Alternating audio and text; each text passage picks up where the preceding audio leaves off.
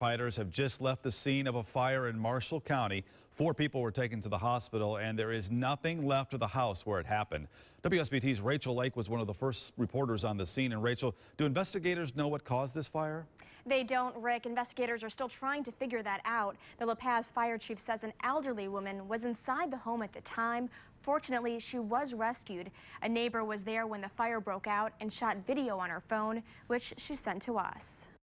Put it on WSBT-TV. Neighbors say they could hardly believe what they were seeing as flames shot through the roof of this house on the 1000 block of 5C Road.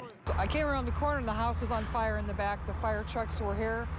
We were standing here and watched the whole upstairs collapse, and the ambulances were taking them away when we got here. The LaPaz fire chief says an elderly woman was inside the home at the time. As crews were pulling up to the scene, they saw bystanders and a Marshall County officer pulling her through the front door.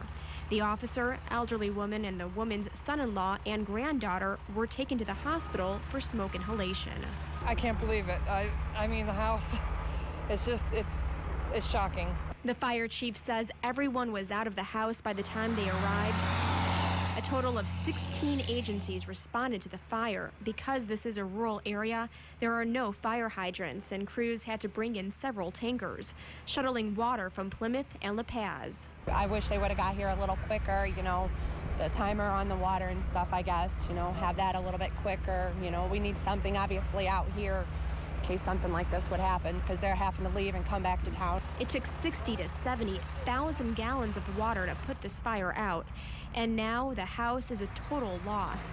Neighbors can't help but feel for the family who lived here. Wonderful. They would give you the shirt off their back. This is really devastating for them.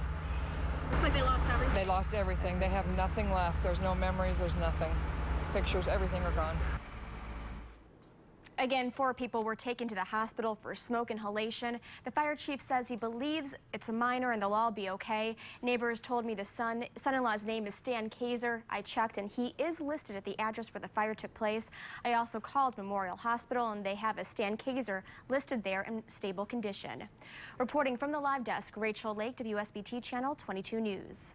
Some closure tonight.